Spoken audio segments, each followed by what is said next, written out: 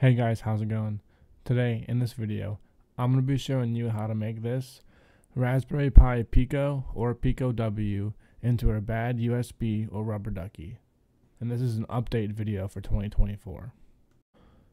So again, this is an updated video for 2024, and I went ahead and got a brand new Raspberry Pi Pico to make this video with. So it will be all from scratch, brand new Raspberry Pi Pico, and let's go ahead and get started. Alright, so let's get right into it. So let's jump over to the GitHub page that I supplied in the description, and let's scroll down to the steps. So right here, step 1, we're going to get a repo to get a local copy of the files. So we're just going to get all the files. And we'll download it to a folder called Ducky.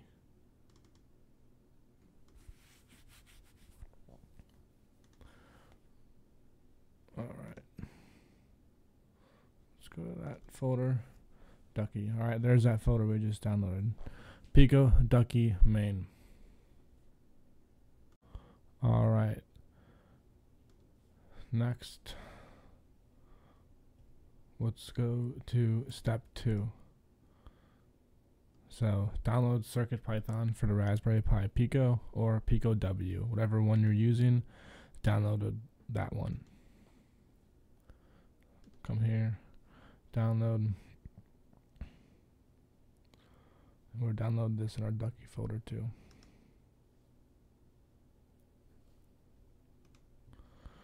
Alright, that's what it should look like. Adafruit, CircuitPython, Raspberry Pi Pico. Alright, let's go back to that GitHub page and go to step 3. So we're going to plug our device into our USB port while holding the boot button. So it'll show up as a removable media device named RPI RP2. So what that means is there's a little red button right there, or not red, white, and I'll put a better visual on the screen, but you're gonna press and hold that button when you plug it in, and then we're gonna move on to step 4. And also, side note, we're gonna need a micro USB to USB adapter. It doesn't have to be one like this, a short one. It can be a long cord. Just make sure it can do data transfer.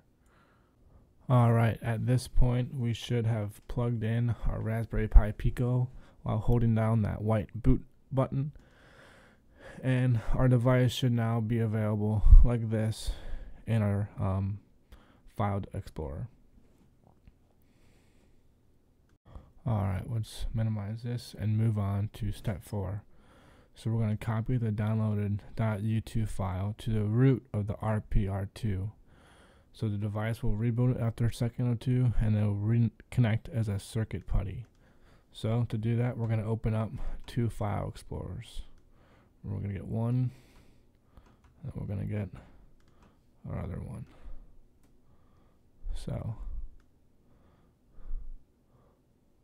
we can see that this is the .u2 file, and it wants us to throw that into the root folder of our RP2.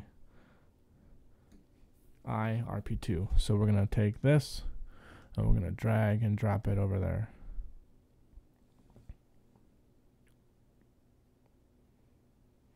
It's going to take a few seconds to complete.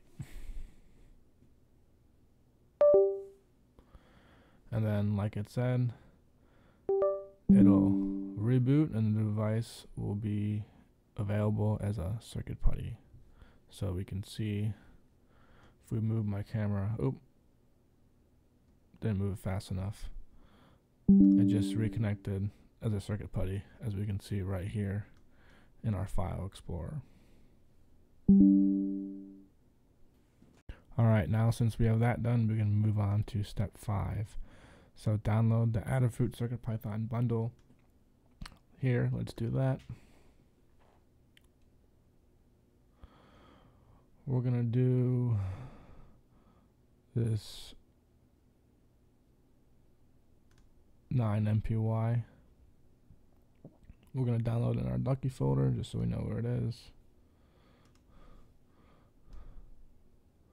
Alright, and here's that CircuitPython bundle that we just downloaded.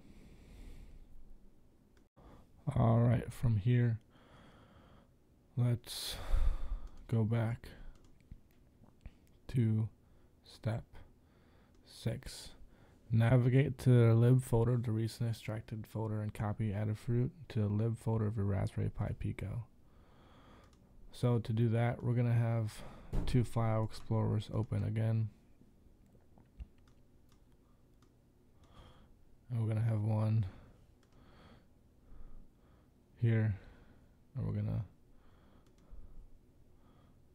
extract all, extract.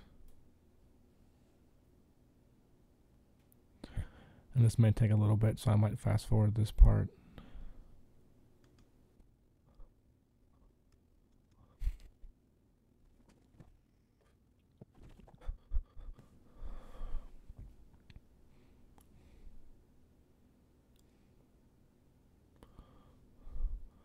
Alright, cool.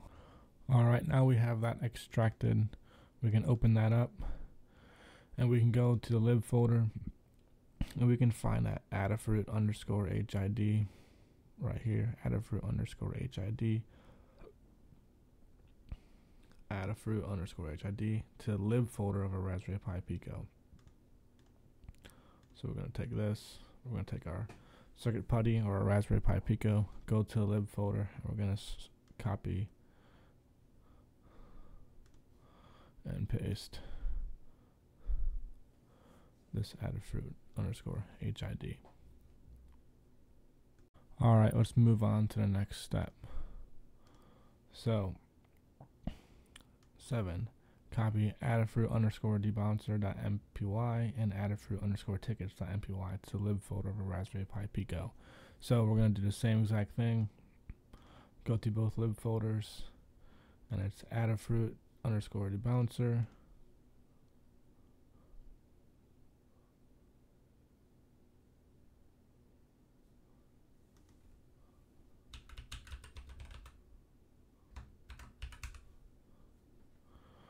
Debouncer right here, so we can copy that, open our lib folder, paste it in there.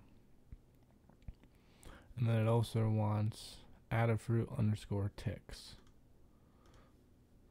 So Adafruit_ticks. Let's copy that as well and paste it into the lib folder of our Circuit Putty or Raspberry Pi Pico. Alright, let's move on to the next step. We're going to copy a Syncio to the lib folder.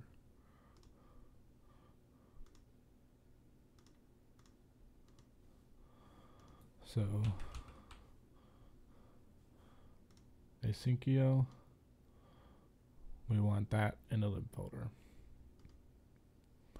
We're going to copy step 9, the Adafruit_WSGI to the lib folder as well. So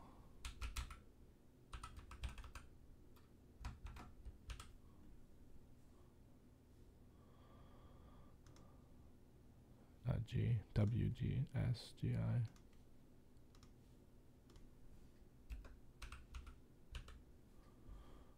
So we want that in the lib folder.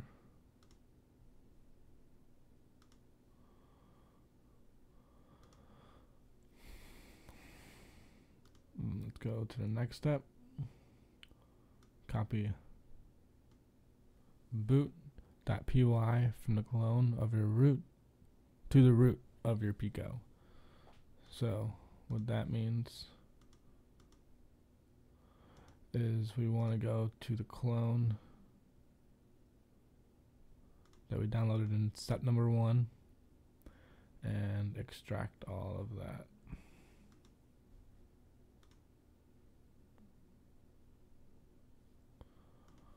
Alright, once that's extracted, there should be a folder called boot, and we're gonna drag and drop that into the root folder, so that's the home folder of our Circuit Putty or Raspberry Pi Pico.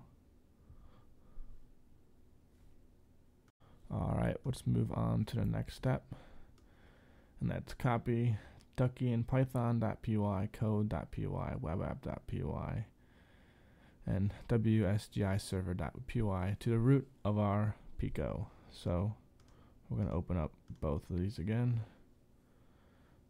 and it says it wants ducky and py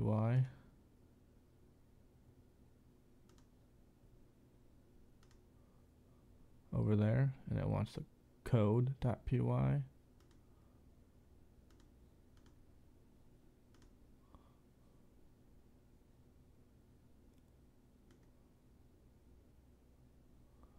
it wants web app.py,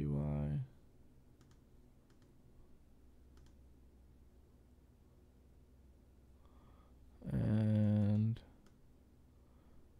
wsgi server.py.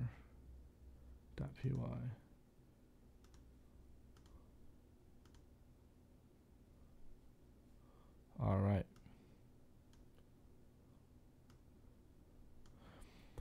Now we can move on to the next step. For the Pico W only, this applies to. So if you have a Pico W, you're gonna create a file called secrets in the root of the Pico W. So that's just in this main folder right here. And this will contain the AP name and password to be created. And it's gonna look like this. Alright, so moving on to step 13, which is basically the last step. We can click here, or we can create here to make our own Ducky scripts, or we can click here to see some already created ones. And then we're going to save our created Ducky scripts as payload.dd in the Pico in the root folder. So we're going to save it right here as payload.dd, and I'll show you that in a second. And then your device will be ready to go. And it says right here, be careful. If your device isn't in setup mode, which it's not right now, the device will reboot, and after half a second, the script will run. So after you throw this script inside of your Pico, it'll reboot after half a second, and then it will run the script. So be careful with that. But at this point, you should have a finished Raspberry Pi Pico RubberDucky. So let's test it out and see if it works. Alright, so let's head on to that final step of making that payload.dd file. So let's head on to Notepad++, or just Notepad if you don't have it. And I'm gonna copy and paste a already created payload that I have. And this payload is just going to open up the run dialog, and then it's gonna delay for half a second, open up Notepad, and then it's gonna type I am working. So it's just a simple test to see if this bad USB RubberDucky that we just made out of this Raspberry Pi Pico will indeed insert some keystrokes. So we're going to go ahead and we're going to save as, and we're going to scroll down to our Circuit Putty. We're going to serve it just in this main folder right here as it is, and we're going to save it as payload.dd. Okay. I already have one in here, so it's going to say, are you sure you want to replace it? I'm going to say yeah. If you don't have one in here already, it's not going to ask you this. So you're just going to save it, and boom. So we can open up our Circuit Putty, and we can see we have a payload.dd folder inside of there now.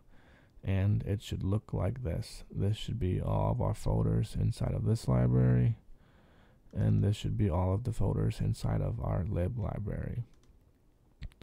Alright, so we have this saved inside of here, right here. Let's execute it and see what happens. And if you guys were interested how I wrote that RubberDucky script, check out my other videos where I have tutorials on how to write Ducky script and how to use it for other purposes outside of hacking, and how you can use Ducky scripts in your everyday IT life to give you a little bit of advantage. A link to that will be in the description. Alright, like the GitHub page said, these things are armed already once you upload the payload. So upload it real quick, rip that thing out, and then the next thing you plug it into, it will upload that payload too. So I'm gonna upload it right now and see if that payload executes. So let's give it a shot.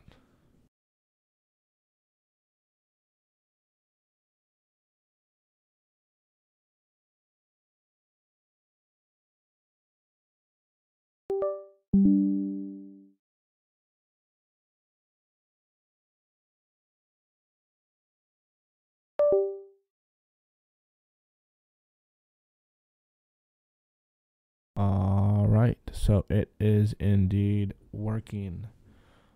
So there's a bunch of different things you guys can do with this, and a bunch of different payloads that are already online and that are already actually on this GitHub page. So if we click here, there'll be a bunch of different payloads that you guys can see and that there are already. And then as well on the Hack5 community, there's a bunch of different stuff that they do with RubberDuckies and payloads. So there's a bunch you can find on the internet already with already pre-existing payloads, so you don't need any prior programming knowledge to use this. Once you get this working, you can find payloads and use it to your liking. Alright, so you have officially now turned your Raspberry Pi Pico into a bad USB or RubberDucky. So that's it for this video. Just two things. Don't use these things on computers that you don't own or don't have permission to execute these payloads on, because you can get in a lot of trouble for doing things like that. And secondly, if you want to learn more about RubberDuckies and writing Ducky script, check out my other videos where I have tutorials on how to write Ducky script and what they're used for and the use cases of them outside of just hacking and how you can use them to be productive in your IT professional career. So that's it for this video. Thanks for watching.